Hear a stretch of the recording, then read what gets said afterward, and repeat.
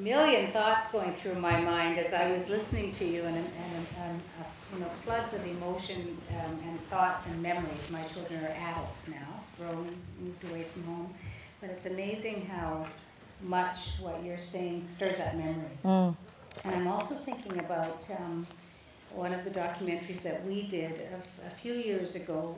We went up to the university, a university that was close to here, and we met with a group of young students who were taking part in a mindfulness class. They were there because they had experienced anxiety. It wasn't maybe diagnosed as capital A anxiety, but they were experiencing anxiety.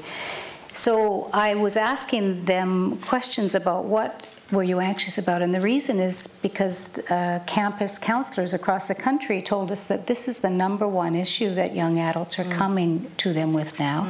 It used to be a broken heart, and now it's pretty serious anxiety.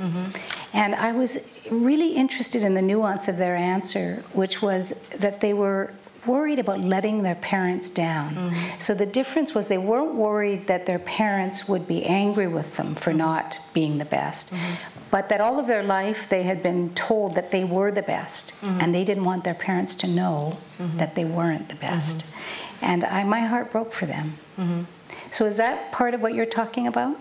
Well, it's our desire to be the best, which really comes from a deep sense of low self-worth, because we are already, in our ordinariness, perfect. But because we don't feel that, and we haven't been mirrored that back in our own childhood, and our parents probably projected their own sense of lack onto us, making us feel like we had to do something to earn approval, rather than understanding that it's our birthright.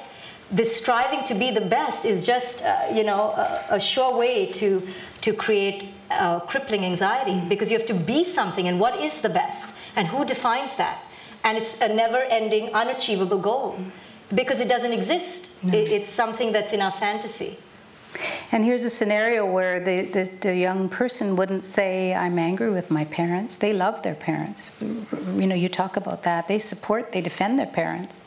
And the same is true in the other direction. So you're talking about conscious. The word conscious is so important, because I don't think those parents, any of us parents, would ever do anything intentionally that we thought would hurt our children and make them anxious. Right. If we get a call from university saying, I'm needing to see a counselor, I'm anxious. Well, in fact, what we think we're doing by teaching our children to achieve and strive to be your best, what we're doing, we believe, is actually buttressing them, is actually preparing them, is actually creating resilience. But paradoxically, what we're doing is stripping them of it. Because instead of creating a goal outside of themselves to strive for, what our goals really need to be as parents is look within yourself. Solace, achievement, peace and contentment is all sitting within you, and you're emitting it already. You've already arrived. Now imagine a child who's told that, not with complacency or narcissism, but with a true belief that the parent has, a trust in the child's ability to navigate his or her own knowing. Imagine that child and the capacity that child will have for resilience and achievement versus the other child who's told that this is the yardstick and this is what you need to compare to in order to feel worthy. So parents often say to me, well, then how do you create yardsticks? And isn't it important to push your child? And I say, no, it isn't. The child needs to be pushed, perhaps, to speak their own mind, to know their own vernacular, to understand their own emotions. Yeah, push your child to do that. Push your child to speak up and to assert their will in front of yours. Push your child to know who it is they are on a deep emotional level. Yeah, push your child for that. But don't push your child to meet your needs. So there's a different vibration in the pushing. It's hard, isn't it? Because we're all damaged in some way.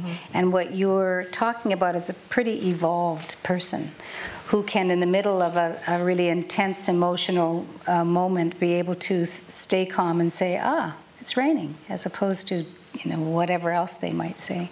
So it feels to me when I hear you that, does it take 20 years of therapy to be able to arrive at the place where you are conscious? Why do you think I became a therapist? Yeah. The roads are paved with gold. No, yeah, it is a discipline. You know, people ask me, so how do you do this?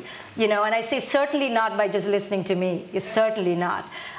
You know, just like if you wanted a buffed body, you're not going to just read it in a book and sit on the couch. You're going to take that body to the gym and get the best trainer and really, you know, spruce yourself up into a good shape and change your diet and your mindset. Well, the same way with mindfulness. If we don't practice it daily and truly believe that it is the pathway to success, because I think the reason mindfulness isn't catching on in the world is because obviously we haven't bought into it. But it is one of the sexiest things we can do, because by this, we can be greatly connected, not only to ourselves, but to every other living thing out there. And what a high that is to be connected. But to do that, we have to take ourselves to the mind gym. We have to learn meditation or mindfulness or learn to journal, go to a therapist, to be able to see in the mirror what the issues are.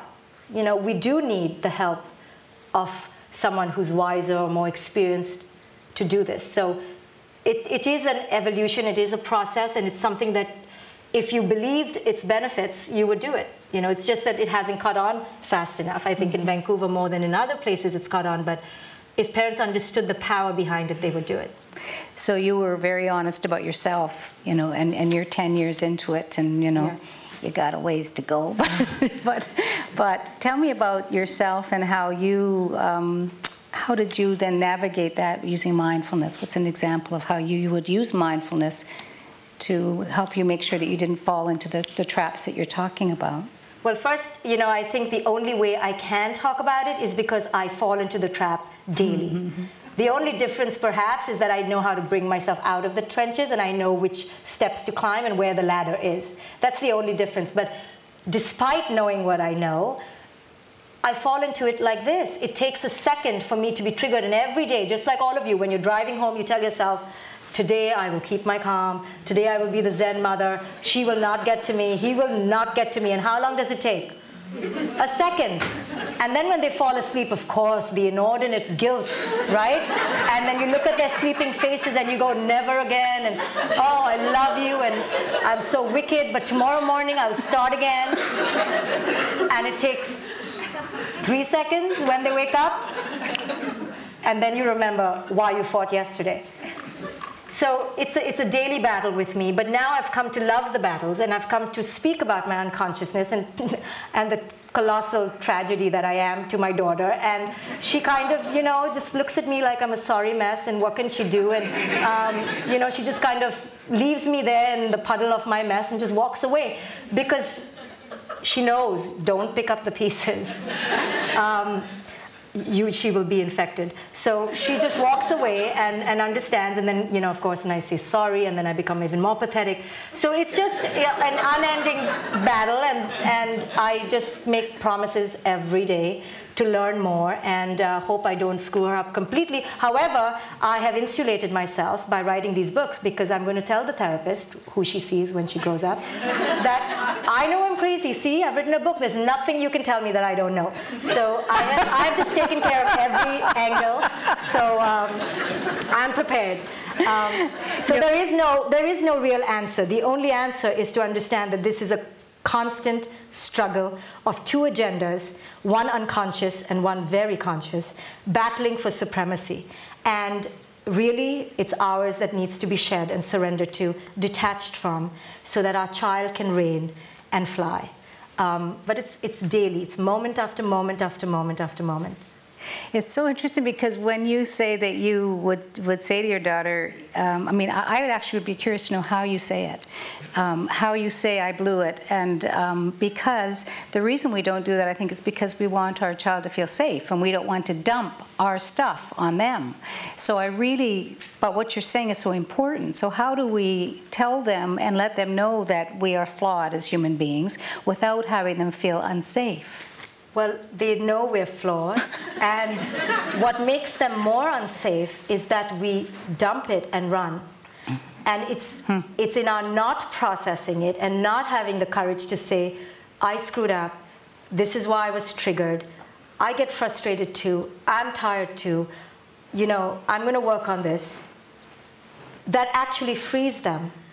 So it is our ability to go back and mend and tend that will actually set them free. But by pretending like it's not me, it's your dad, and pretending like if only you weren't so annoying, that's the worst kind of prison to leave them in.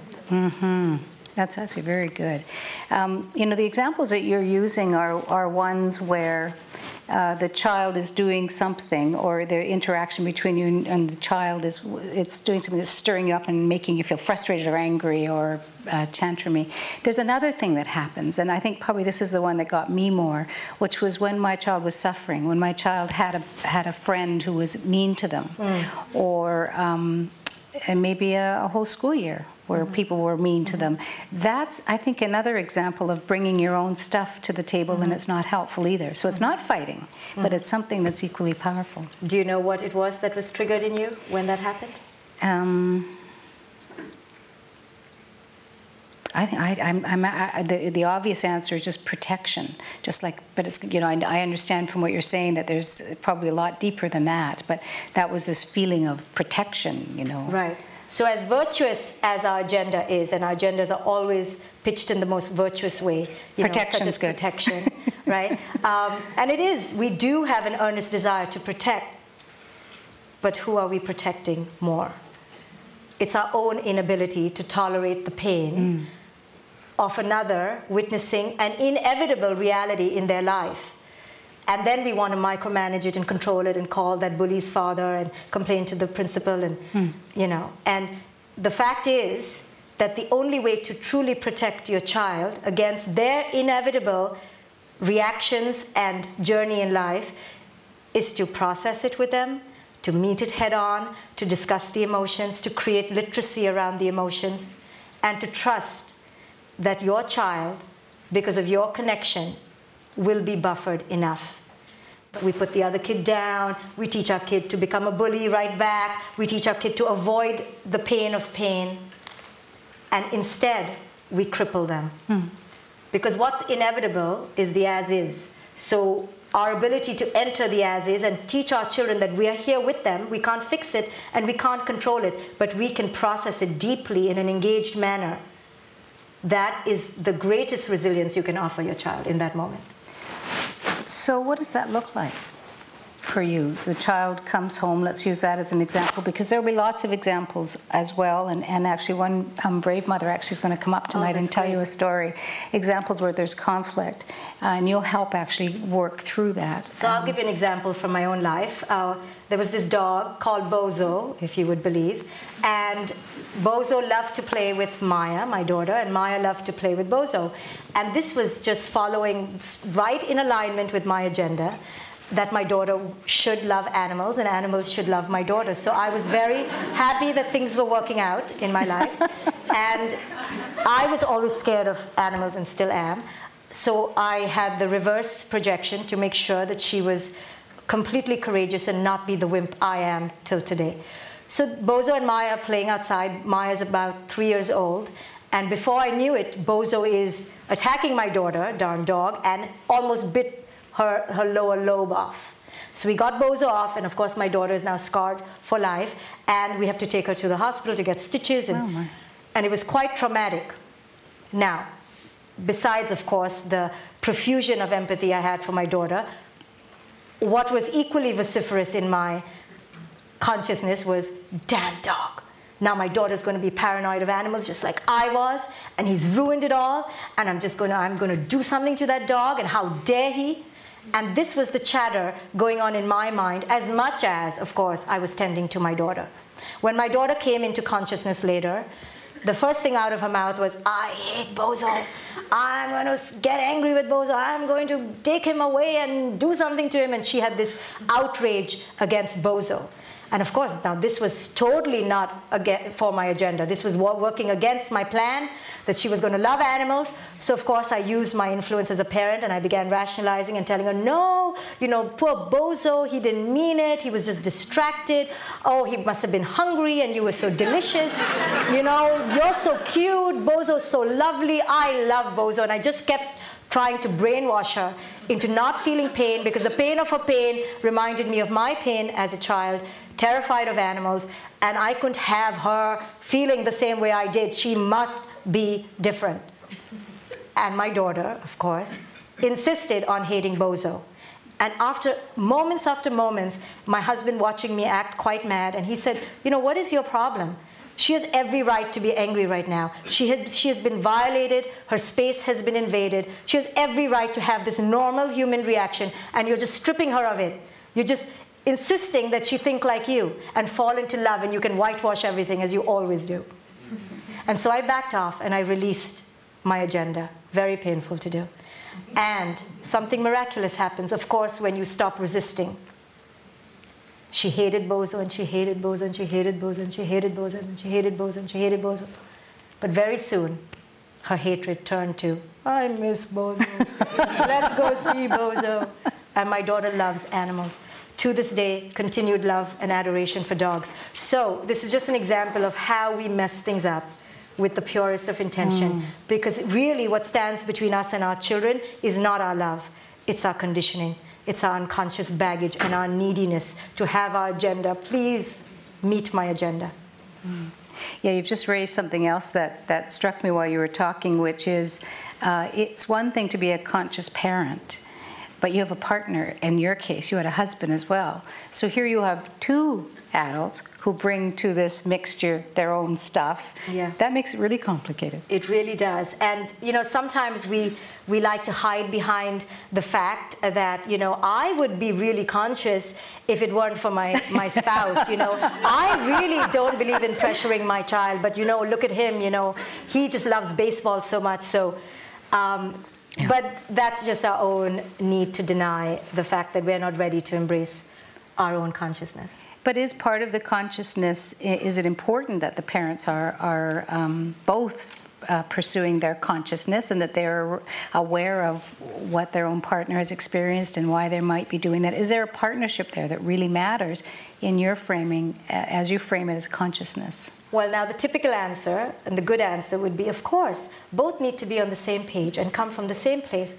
But please, that is so not a reality, and it does not even exist or barely exist. So, unfortunately, we're going to have to do the work despite our partners being nowhere on the same page. So, you know, we can't wait for people to join us in our consciousness, especially when it comes to our children.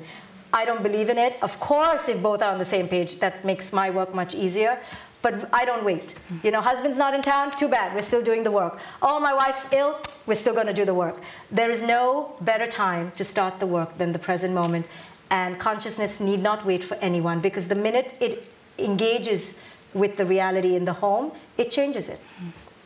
Yeah, I like what you're saying, because it doesn't sound as if we have to become conscious and then begin parenting. Yes. Or you don't have to be so hard on yourself that you think, no, I wasn't conscious today. You know, you're saying it isn't something that's easy. It's something that we have to, in every moment. And you do talk in your book about those moments that are most conflictual or most challenging. You can almost come to embrace those moments as an opportunity. Yes. It is when we are the most triggered that we need to simply surrender to the fact that we're triggered only because we're triggered, because of our past, because of our baggage, because of our need. Otherwise, we would not be triggered. So there's no such thing as somebody does something to you. They cannot do anything to you unless the seeds were already there. Yeah, and that you won't be as triggered if you do, as you're saying, become more conscious of the fact that you are triggered. Yeah, and let me just allude to what you just spoke about, darn it, I wasn't conscious today. You know, the wanting to become conscious can become its own happy trap and its own dogmatic agenda. You know, let's be conscious. And I've caught myself many times telling my daughter, breathe, will you? Breathe like this. And I'm like some crazy person, but saying all the right things, you know, let's be mindful. You're not being mindful. And so that becomes a whole new trap and a whole new egoic identity of its own. So you have to really be careful not to, you know, create more dysfunction in the name of consciousness.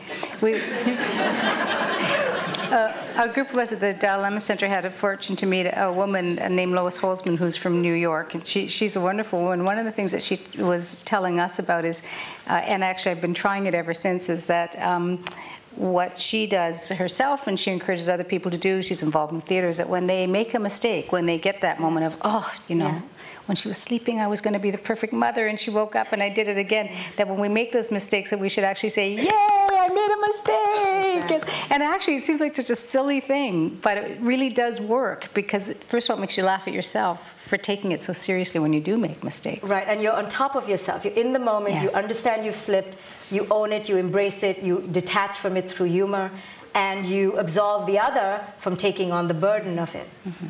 So what happens when your child makes a mistake? So we're releasing the child entirely in this scenario of you know, any responsibility. We're saying it's not the child, it's our own trigger. But what happens when the child does something that's hurtful or something that's just a real mistake? You mean, in other words, be a child, right? Yeah, be a human. Be a human being. Again, it's our level of groundedness that will allow us to tolerate that mistake. You know, if we're really rushed and in some heady mind trip and getting ready for a party, say, and looking fabulous, and our daughter comes or our son comes and by mistake slips and drops some orange juice on your fabulous outfit, I mean, that's a bad mistake for that child to make. So it all depends on our own level of consciousness, right? So, but if we were in our pajamas and, you know, we just discovered that we were promoted and we're in a completely different emotional space and the child spills and drops orange juice on your pajamas, oh, it's okay, we all make mistakes. Mistakes are a growing experience, let's learn from this. So really, it's so random, our teachings to our children, it all depends on the emotional space you're in.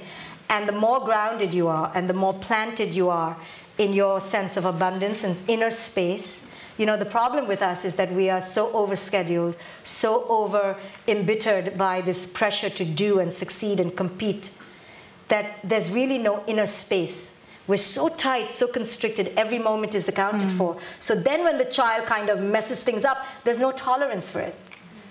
And that's why mindfulness is such a great practice, because mindfulness is the inner spaciousness, is the detachment from the agenda, from the control of the agenda. You've released that, so automatically there's this inner space. So when the orange juice spills, it reverberates a little and it sure is annoying, but it's a piece of this larger space. So there's a capacity to rebound and breathe. But when the space within is just, you know, like a machine gun waiting to go off, then any little thing will erupt it. That's why we need to have a bank, deep foundation of spaciousness. It's interesting. So what is mindfulness? What are, I mean, obviously you think right away of meditation, but what if you're not a meditator? No, I'm just kidding. Well, you know, mindfulness is the capacity to watch the garbage as it's happening. Watch the baggage as it's spilling out. It's hard to do when you don't know how to meditate, because meditation is watching the workings of the mind moment after moment after moment. So the capacity to introspect is mindfulness. The capacity to, in the moment, understand that what's being emitted from you is coming from your deep vibration, from your past, but you have to see it as it's happening in the moment. And so you have to develop that capacity, that third eye, that can have this dual perspective of engaging, but also being aware at the same time. So that capacity is the mindful capacity.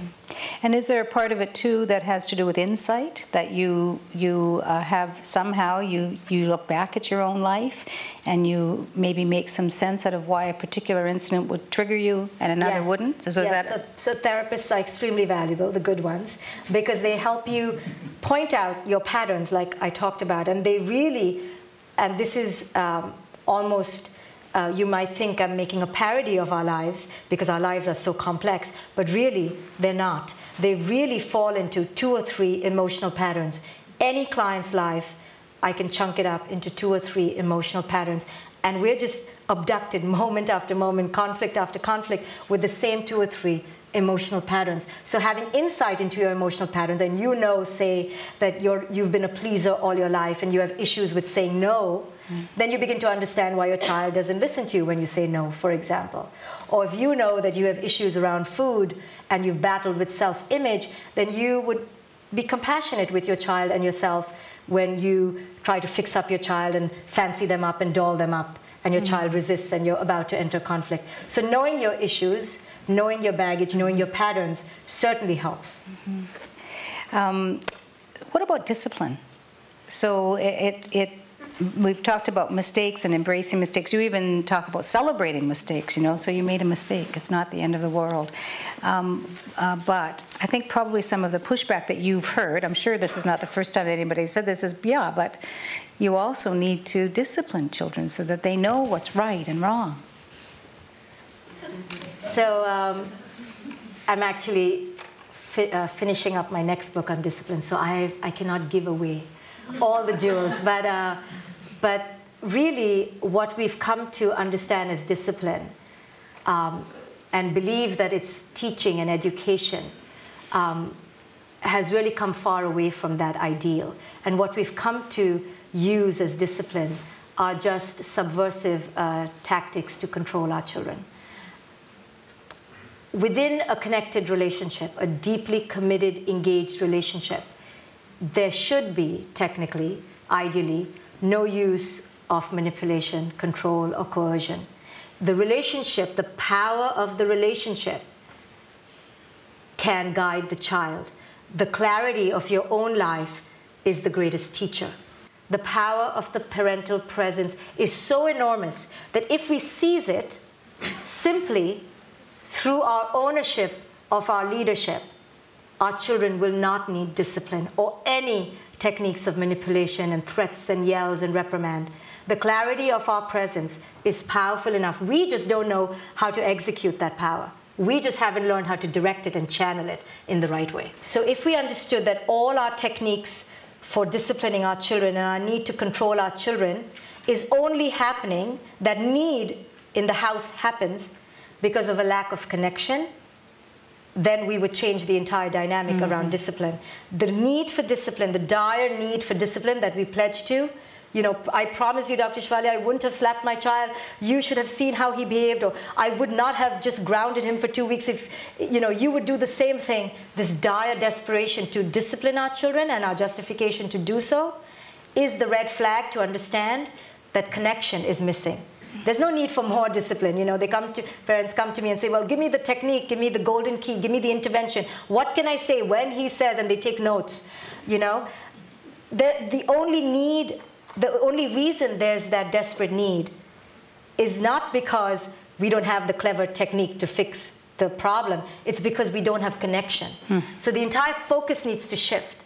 You know, so the parent will say to me, but my child is so rude to me. What do I do when my child is rolling their eyes and saying, shut up, or, you know, something worse, or giving me the finger? What do I do? What, I'm supposed to just walk away? I go, yes. Because the reason that's even happening is because there's a profound disconnection. There's a profound severance in the relationship. So this is where the paradox sets in, because the parent is supposed to exercise the most power, the most discipline, when the child is abusing that relationship. And it's really challenging for the parent to disengage from their own egoic triggers and not respond to a shut up, or I hate you, or you're the worst mother. To disengage, to understand, oh, I have really messed something up. I need to recreate connection. And you shift away from that. You just physically, forcibly take yourself away from that. Don't react, and instead react through connection. I just am remembering this great story I heard a mother told me once. So she had her 8-year-old son in the shopping cart in a big, huge, one of those huge stores, grocery stores. And she walked away, and he proceeded to put his finger inside of every meat package that was in the you know, the meat thing. I don't do the shopping in my house. I don't even know what it's called, but the meat thing like that. And the mom comes back, and there is $800 worth of meat that he's put his finger through. So she takes a deep breath. This is a very smart woman. Now I'm listening to you. Takes a deep breath, you know, gets the child, saves his dignity, saves her dignity, gets out of there, runs up her credit card. And when she got home, what she did was time in, not time out. And she said what she thought he would have liked was to have been put into his room, separated from her, but instead she made him come and bake cookies with her. And she spent that time with him, connecting with him, because she probably, now that I'm listening to you, interpreted that as him asking for something that he wasn't getting. And it settled him down, and then they talked about it. But that's, I think, probably a really good example. Yeah, and it's hard to do. Yes. Yeah. Yeah, because the kid is, messing up your life on every level, and they just don't understand that. Costing you money. Yeah, costing us money. Just so rude and, undignified of them to do that. Yeah. Yeah, so if there's in one takeaway tonight, I think actually that's a very good one, that when we find ourselves in the moment where our impulse is to push that child away, pull the child close. Absolutely. Yeah. Absolutely.